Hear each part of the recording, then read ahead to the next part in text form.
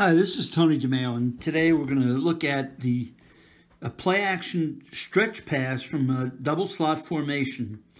In this clip, we're on our own 12-yard line, so the defense is really playing up tight. They're giving us not much of a cushion. The safeties are almost playing at linebacker depth. So the slot running the stretch gets open right away. We have good protection.